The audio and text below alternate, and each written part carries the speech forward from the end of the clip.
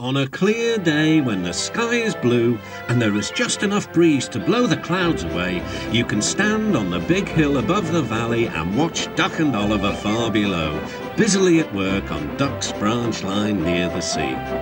The two engines are very proud of their matching coats of gleaming colour. Oliver often talks about the time that Douglas saved him from scrap. If it wasn't for his help, Oliver will say, I might have been caught when I ran away from the scrapyard, and I would never have come to live here on the Fat Controller's railway. The other engines all wanted to know about Oliver's adventures. Amazing, remarked Henry. Oliver, said James, has resource. And sagacity, put in Gordon. What does that mean? Whispered Percy. I think, replied Thomas, it's about being clever and wise. He is, finished Gordon, an example to us all. I'm sorry to say that Oliver became very puffed up in the smoke box. Henry says I'm amazing, he's right, he whistled as he swooshed along the line. One day, the Fat Controller came to see him. You are doing well. Now, you must learn how to look after trucks. Every wise engine knows that you cannot trust trucks. The other engines warned Oliver, but he took no notice. You think I can't manage? He said huffily. Gordon knows better. He says I'm sagacious.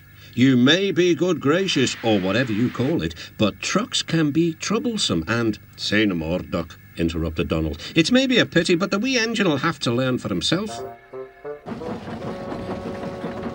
Oliver pulled some loaded trucks to a siding and pushed the empties to the chute.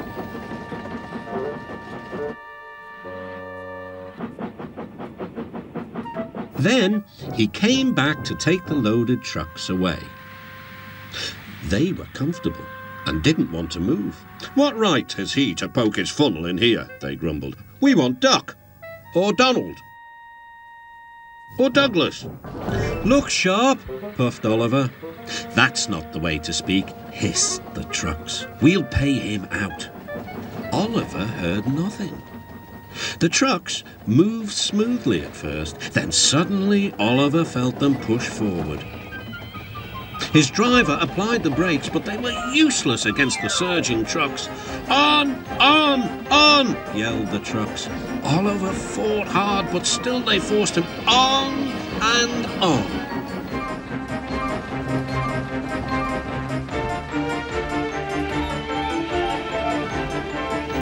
At last the trucks grew tired. I'm winning, gasped Oliver. But it was too late. Oliver lay, bruised and bemused, bunkered down in the turntable well. Duck surveyed the damage. Hello, Oliver. Are you being a good gracious engine?